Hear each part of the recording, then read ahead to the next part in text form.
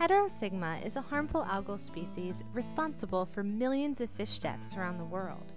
Emily Olesin of NOAA's Northwest Fisheries Science Center is developing a test using gill cells extracted from rainbow trout to determine whether Heterosigma is toxic or not.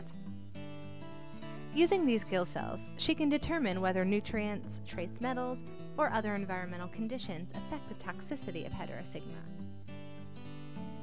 In this test, Emily starts by replacing the medium in the plate containing the gill cells to make them more vulnerable to toxins that may or may not be present. She then adds the Heterosigma cells that have been subjected to the different conditions. After a few hours, the medium is sucked out, but the gill cells will stay stuck to the bottom of the plate.